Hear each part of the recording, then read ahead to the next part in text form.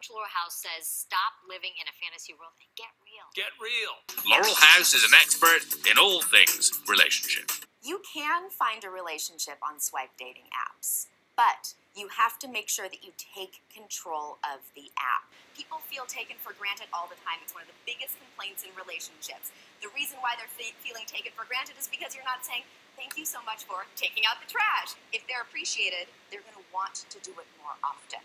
And then you're both going to be excited to do things, and it won't feel like, oh God, I need to send them a text because I know they're going into a big meeting right now. Taylor has been looking for a man for a really long time. She finally broke her bad boy addiction. Bad and boy, both being operative words, with Calvin. He was a good guy, which prepared her for Tom, who is her man. Is it too fast? Is she flaunting it?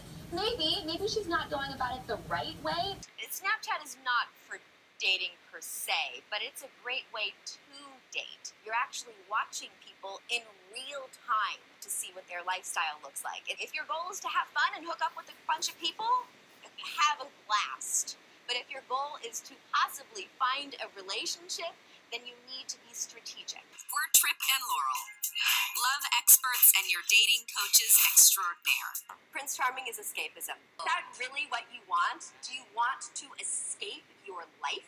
Or do you want someone who's going to really appreciate you for who you are in your reality? Well, think about what you actually need in a relationship. Someone who makes you feel safe, sexy, and seen. Triple S. Safe, sexy, and seen.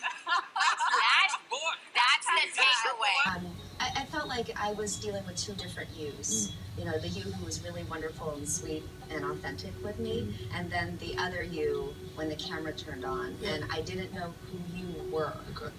And I wanted to know more. Fair.